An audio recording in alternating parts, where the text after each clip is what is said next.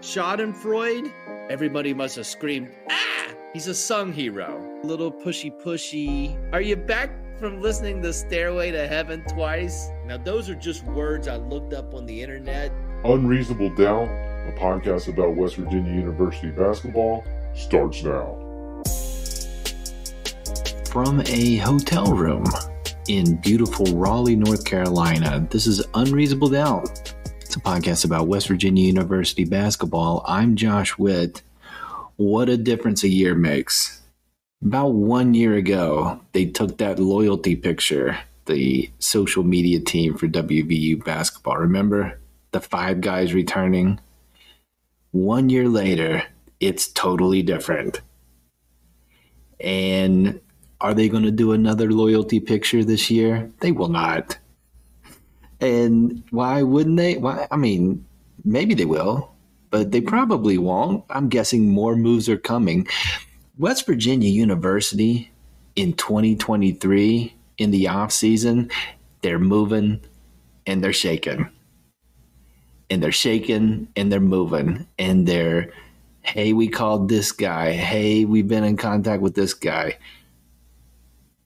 Very active. Very active. All of the activities happening in the transfer portal.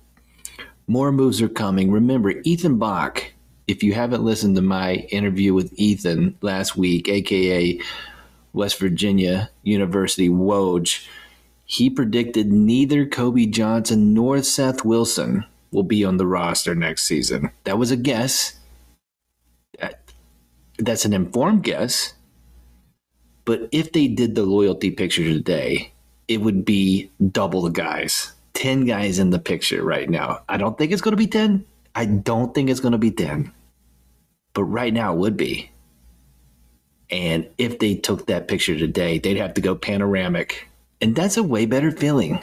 10 is greater than 5. And even with the moving and the shaking,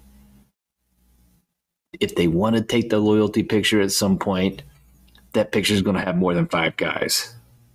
So let's get caught up on the transactions. Jose Perez joined the team during the season, didn't get to play, coming back in. Omar Silvario, recruited, needs a waiver technically, but nobody's given an impression that that's going to be a problem. In. Here's the weird one that I forgot to mention during last week's episode.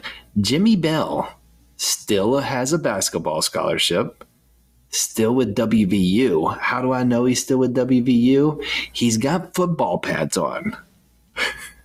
My man Jimmy Bell has been given the opportunity to practice with the Mountaineer football team for a couple weeks, a little trial run for 6'10", 285 Jimmy Bell Jr. The man's played a little bit of football. That can't be shocking to anybody that Jimmy Bell has a football background. And he goes from playing WVU basketball last season to still possibly playing WVU basketball and also possibly playing WVU football.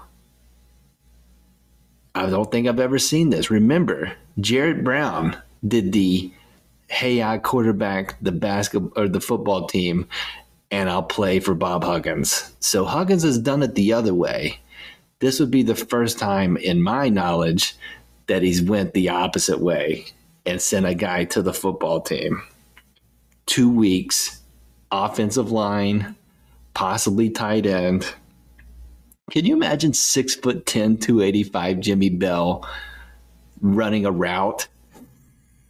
Imagine having to cover that. I mean, it's not.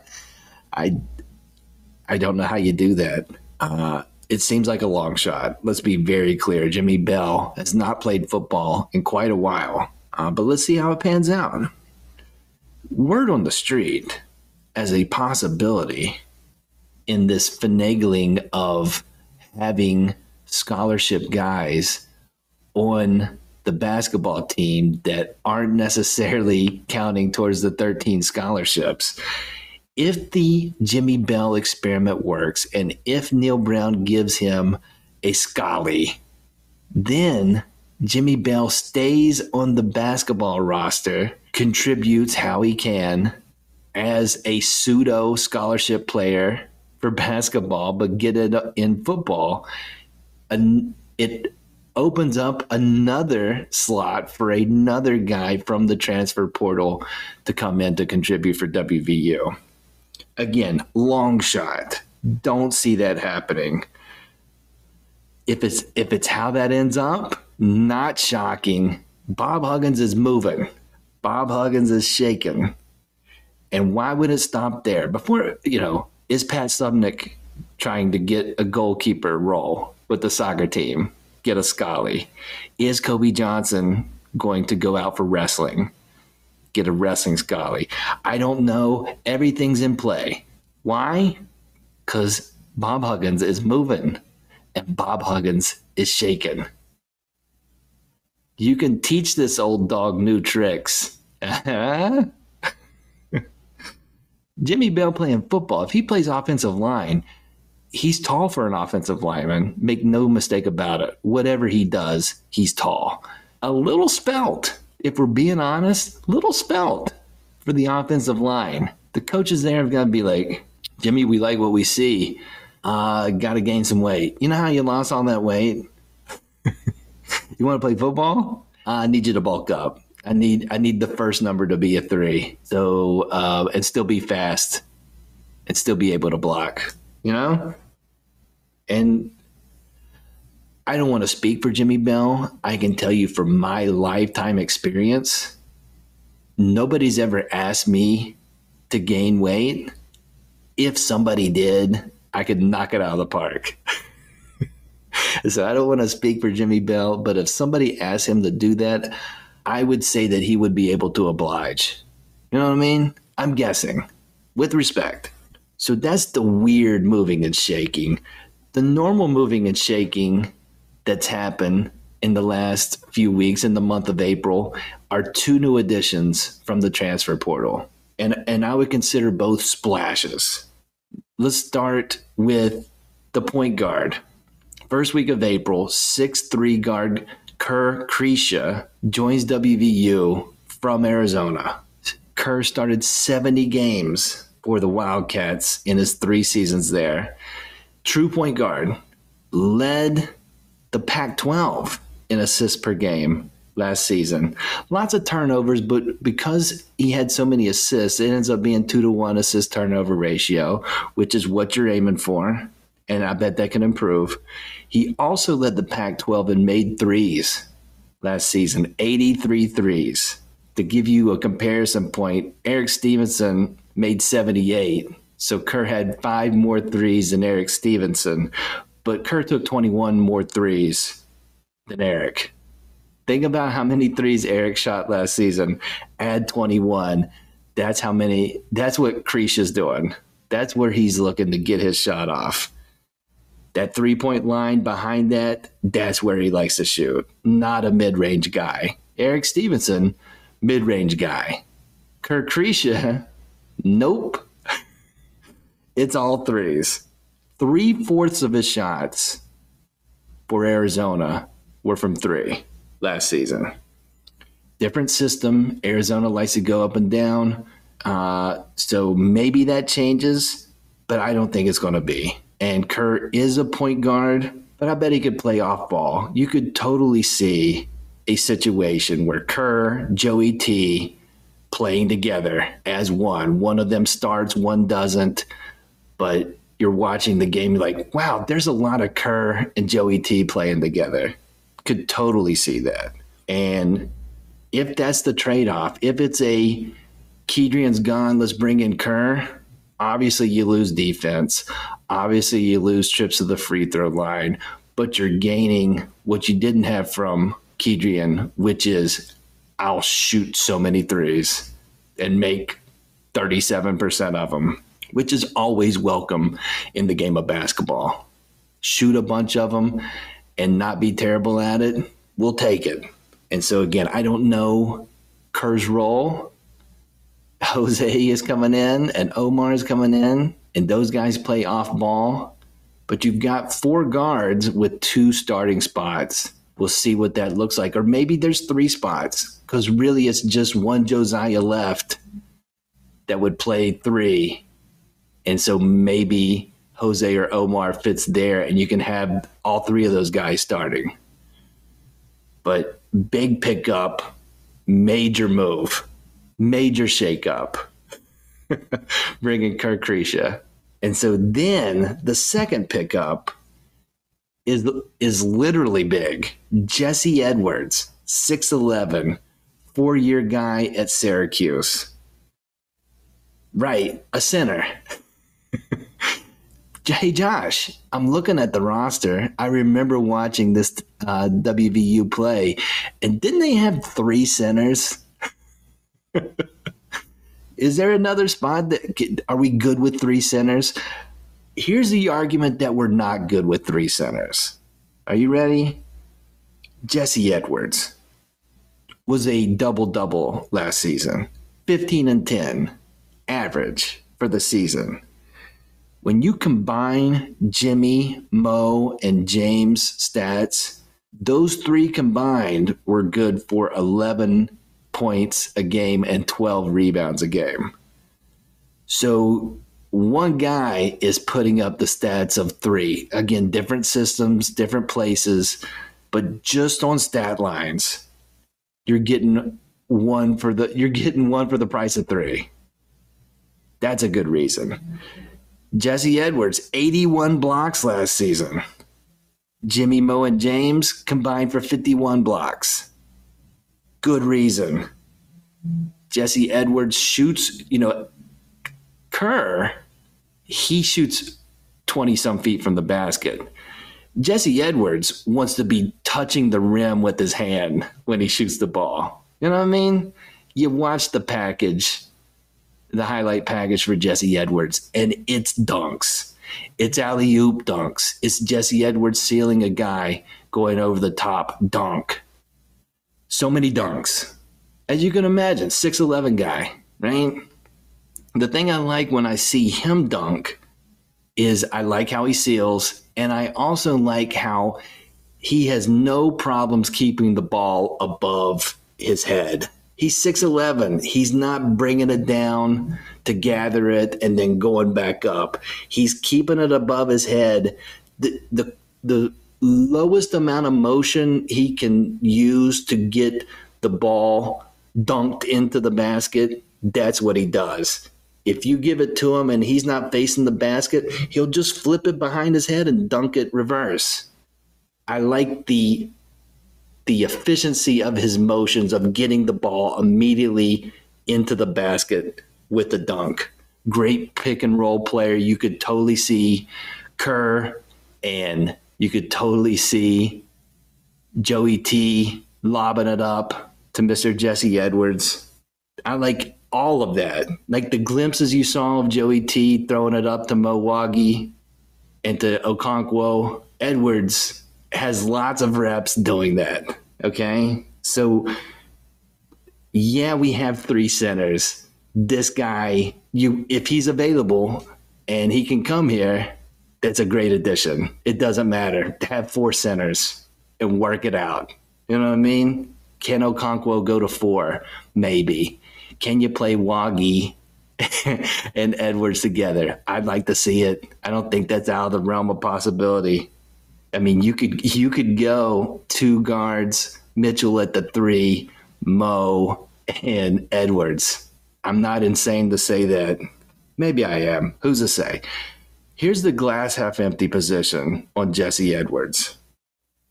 As great as his stats look and as great as his highlights look, he plays in a lesser conference.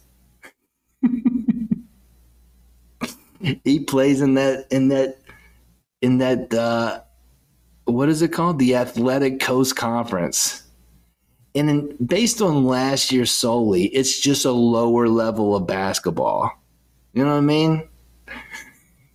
It's not exactly the same questions of like Damon Kerrigan jumping up from Florida International, but how different is it if you're really thinking about it? I mean, I don't want to take away from Jesse Edwards' performances and again, the highlight reel is fantastic. He put up a 27-20 in the ACC tournament last season, but he did it against Wake Forest, who was considered like good for the ACC, did not make the NCAA tournament. Edwards had a 22-16, but it was against a terrible Notre Dame team. All I'm saying is take the stats with a grain of salt because of the competition based solely on last year. You ACC friends of mine, you have a great historic basketball conference.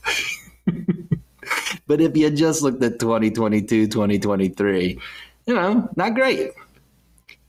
The other glass half empty position, Jesse Edwards, again, had 81 blocks. Jesse Edwards played in the Syracuse 2-3 zone in the middle. Did he ever go past the three-point line to guard anybody? Probably not. Was he really close to the basket and he was 6'11"? Now, he has gifts as far as being able to block shots. It's not a guarantee that if you play the middle of a 2-3 zone, you're going to get a ton of blocks. But it definitely helps the cause. You know what I mean? Never had to come out of the paint, I'm assuming. So how will he do playing man-to-man? Will Edwards change Huggins' defensive strategy? Who's to say? He's great in offensive pick and roll. How will he do with defensive pick and roll, where West Virginia has struggled with that position, guarding pick and roll at the top of the key? I don't know. But all that being said, I give you the glass half empty positions. I'm not glass half empty on Edwards. I say if you've got 3 centers and he wants to come here, you got 4 centers. That's a good move. I think he starts. He has 1 season to shine in Morgantown, and I think he's going to be a great addition. Not good, a great addition to the Mountaineers.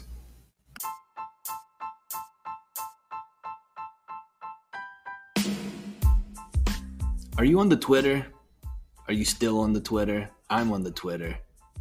Follow me on Twitter at I'm Josh Witt, at IMJOSHWHITT. Post information about the show, post things about WVU basketball, other things. Check that out. Also, Unreasonable Doubt under the Smoking Musket umbrella. So go to smokingmusket.com, follow the Smoking Musket on Twitter at Smoking Musket. Listen to West by Pod, another Smoking Musket podcast with Jordan and Joel. Do those things. Twitter. West Virginia non-conference schedule is set. And on paper, a lot of changes from last year. The SEC challenge goes away. Different. It looks like when you're in the gauntlet, you stay in the gauntlet of Big 12 play. No Thanksgiving games. No 1 a.m. finishes in Portland on Thanksgiving night. No true on-campus road games. There's games away from the Coliseum, but not at another school's home campus court. 9 home games in all. The season starts Monday, November 6th versus Missouri State. So just a little breakdown for each of these games. Missouri State, obviously that's the Lamont West transfer revenge game. Missouri State, not good at basketball. That's what we cling on to. We get revenge for Lamont West finishing his collegiate career there. Then West Virginia plays Monmouth, and they weren't good last year, and they're Monmouth. Then they play Jacksonville State. Jacksonville State, they weren't very good last year, and spoiler alert, not in Florida. They should be the Jacksonville, Alabama State, whatever they are. But as they stand, if you're going to keep it Jacksonville State, then your mascot has to be like the misleaders. Then West Virginia goes to Fort Myers, Florida for the Fort Myers tip-off. And in that, you don't know how it's going to work, but the other 3 teams, so a 4-team tournament versus the 8 last year, you get SMU, the Ponies, or the Mustangs, whatever, 4-legged, kind of like a horse. You get the Virginia Cavaliers, and you get the Wisconsin Badgers. So not the Phil Knight Classic, but you can't do the Phil Knight Classic every year. That's a lot. My guess is the schedule's not out on who West Virginia would play first there. I'm going out on a limb here and guessing that West Virginia will not play Virginia first. I think they're going to get the Mustangs or they're going to get the Badgers. But the West Virginia connection in Fort Myers, Isaac McNeely, who played for Polka, plays for Virginia. So that'd be fun. There's no revenge there. Just a West Virginia connection. West Virginia comes back home, Big East, Big 12 battle.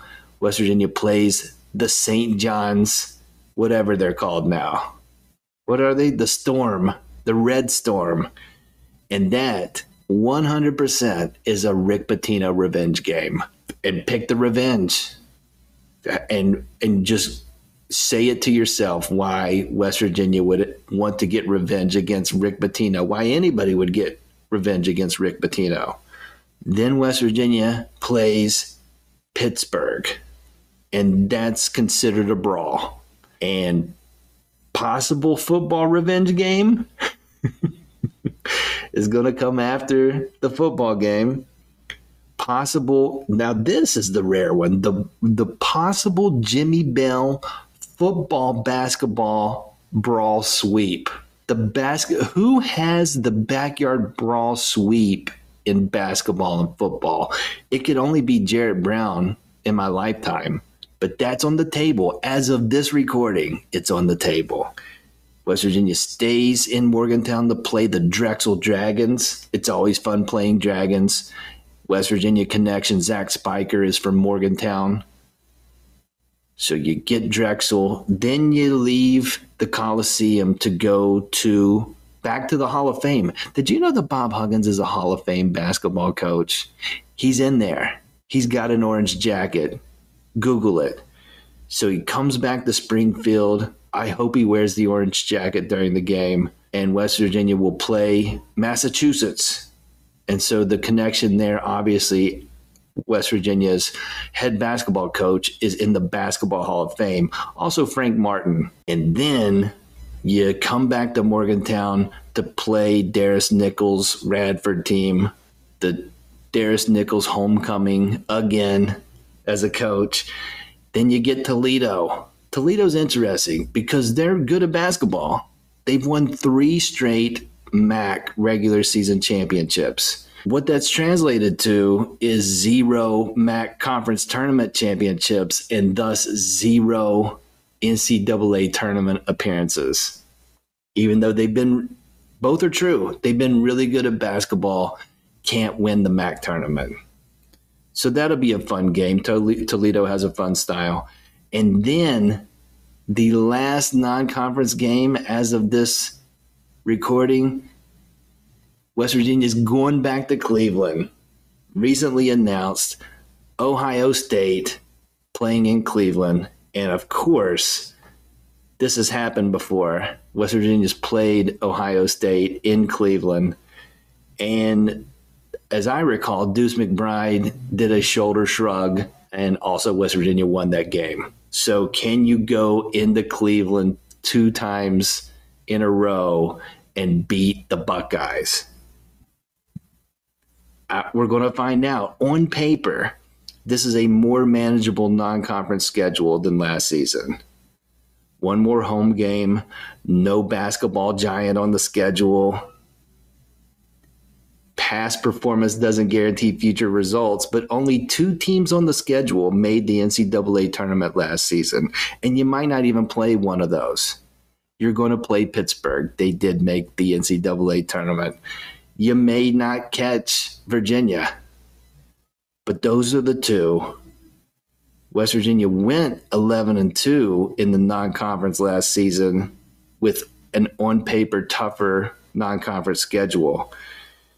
11-2, this is not the team. What West Virginia has now might not be the roster come November, but 11-2 right now seems doable. Seems a little easier in the non-conference. And given where they're at with all the moving and shaking, they have a decent chance that they can do better than 11-2. Again, on paper. And it's April. So I'm real confident trying to give you a prediction on how they're going to fare in the non-conference, given that we don't know if this is the exact team. And it's April. All of the variables are still in play. But it's April. And I'm in Raleigh, North Carolina, and it's late, and it is the city that never sleeps. That's what they say about Raleigh.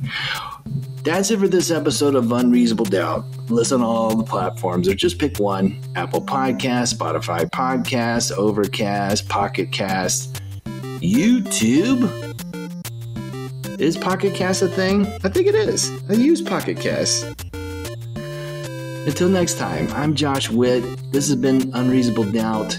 WVU for the 2022-2023 season. They had 19 wins and they had 15 losses.